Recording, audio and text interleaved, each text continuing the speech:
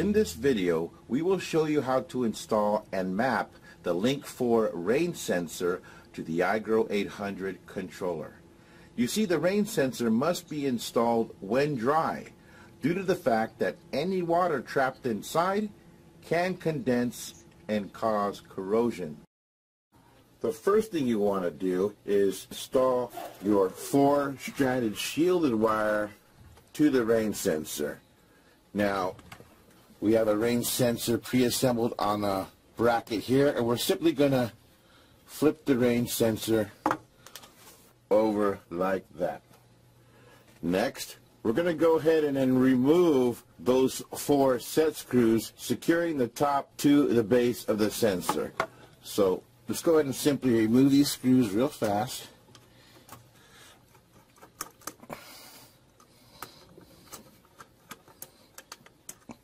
Now, once you have the screws loosened, simply just lift the rain sensor like this and set it aside.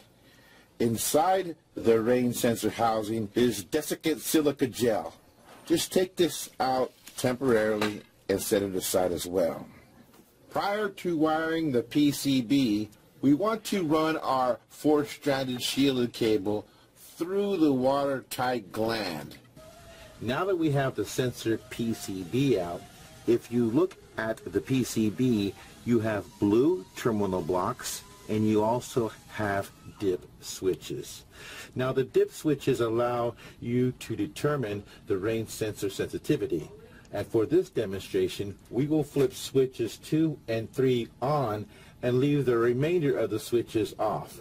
This setting is the tipping bucket emulation setting. The included rain gauge guide, also in the box, will provide you with a variety of settings that you can use.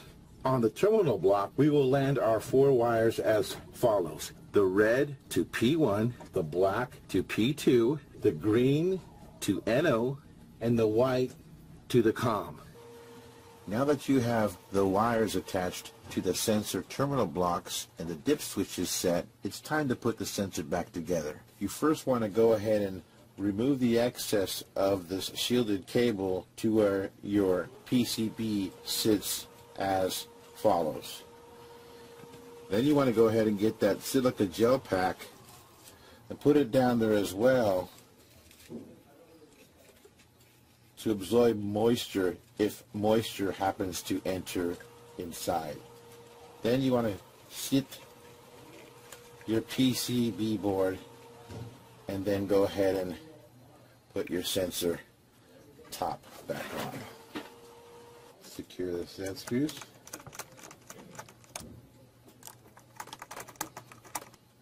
And then lastly, you want to tighten the watertight gland. Now that we have landed the wiring on the rain sensor, it's time to take that shielded cable to the iGrow800 controller and land it on the back PCB board. Now, if you open up the controller, you'll land 4 wires on this board. The first wire, the red, will be going to the 12-volt terminal block, along with the 12-volt power of the power supply that's powering the controller board. Now, in the GND, you'll be landing the black wire along with the ground of the 12-volt DC power supply. Now, on the other side of the board, at the weather station terminal blocks, you'll be landing the green wire into the rain terminal block, and you'll be landing the white wire into the GND terminal block right next to it. Now, after you have landed these 4 wires to the back of the PCB, it's time to go ahead and close this controller and go to the controller programming screens to map the sensor. Now, from the controller, we're simply going to go ahead and hit OK, and then System Setup, and then we're going to go to Sensor Setup. Now, at Sensor Setup, we're going to hit Map Sensors, scroll down with the wheel to the rain, hit OK, and you want to make sure that the highlighted cursor is on enabled, because we want to enable the sensor. Hit OK, and then next hit Home, to save your changes. Now from the home screen, if you were to hit the home button a second time, you can see your rain sensor displaying no, which indicates no rain. Also, if you were to view the first 4 outputs on top, the paired proportional outputs, you got your ridge vents at 99% and your sidewalls at 99% in stage cool 6. But we're going to go ahead and simulate a rain event and watch how the rain override affects vent systems.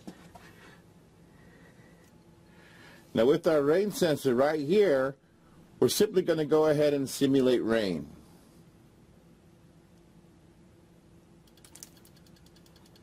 And as you can see, the rain sensor's engaging and the vents are now closing, responding to the rain event, and they're closing to their override positioning, and the override positioning for the ridge vents is 5% and the sidewalls is 50%. And that's our video in installing the link for rain sensor to the iGrow800 controller.